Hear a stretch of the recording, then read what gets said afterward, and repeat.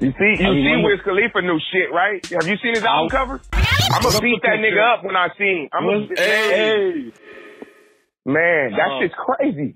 That's crazy. You called him a clown. He is a clown. He's a fucking clown. That's some clown ass shit to do. Especially because he knows who the fuck I am. That's the clown shit about it. You know what I'm saying? Like, there was one goofball ass fan that got on there and, Wiz Khalifa's huge. He doesn't know. Bitch, they asked me to write with this nigga a long time ago. You know what I'm saying? What the fuck are you talking about? Like, he don't know about me. He live in L.A. I'm not super popular like that. You know what I'm saying? I ain't no nigga that, you just gonna pluck off the streets. But if you live in L.A. and you fuck with music, then you know the fuck I am. You've reviewed my shit. You've looked over my shit. You done seen it. I mean, that clown is a very recognizable one because it's hand-drawn. The one I drew is hand-drawn. I've been tagging it since I was fucking 12 years old. And either that nigga's graphic designer is a biter or he a biter. One way or the other, it's his responsibility. You know what I mean? And, a lot of these, fuck that, you know?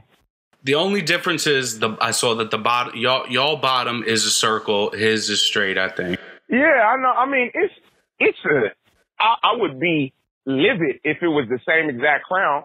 J. Cole did the same thing. People thought, when I was in the pen, people thought I came out with a new album because of the way that crown was. You know what I'm saying? And the same with Wiz Khalifa.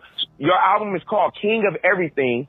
It has a huge crown on it, and it says Wiz Khalifa hella small.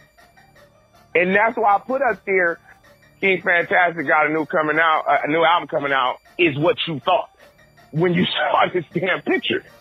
You know what I mean? Yeah. So it's whatever, man. I try to stay, in a good mood and shit, but rich niggas be making it hard on you. Wait, like, damn. And you know what's crazy too is if it does come to light, if he hears this, if he sees that, he's gonna say he fucking doesn't know you. That's just facts. That's fine. You know what I mean? He's gonna play that shady shit. That's what he's supposed to say. Ain't that what you would say?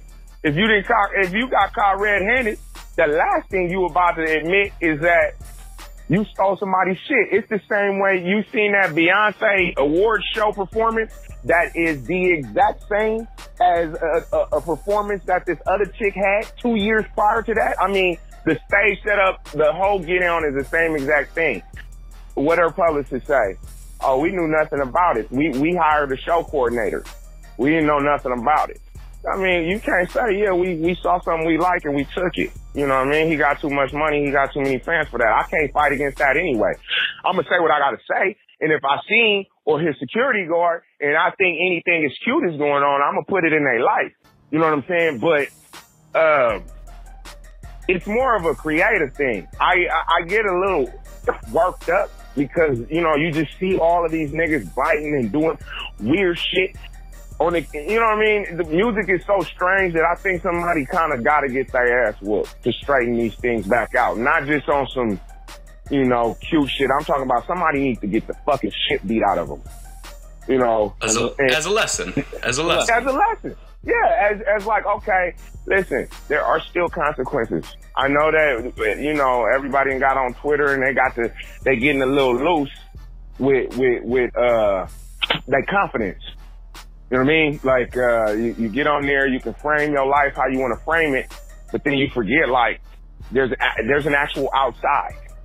You know what I mean? And I think that somebody needs to prove a point that you can get your bitch ass hurt outside of this world that you have yourself trapped in. So, like, the Wiz Khalifa shit, it's just a punk ass crown. We know he stole it, but it's more the principle of things. You know what I mean? It's like we're gonna take it back to the 90s when motherfuckers got beat up for biting. You know what I'm saying? When you couldn't get on if you was straight garbage. You know what I mean? And I mean, Wiz Khalifa's garbage. I mean, we all know that. Most of these niggas out right now is garbage. You know what I'm saying? Yeah. But they the ones that's on. They the ones that's dictating the pace. So it's the same with any sort of revolution. It gotta get a little bit violent. You know what I mean? To make a point. It's the same way America would only understand what was going on in the black mind if we should start burning this motherfucker down. it ain't everybody's fault, but you gotta prove a point. You gotta get loud to prove a point. You know what I mean? Sometimes, especially when a nigga like that could basically drown you out. That nigga's stupid rich. He's extremely successful. You know what I mean? All right. You would have to tie an arm behind your back because he's like 100 pounds soaking wet, and you know that would just be that nigga. I would eat him. It wouldn't even be. That's why I said his security. Yeah.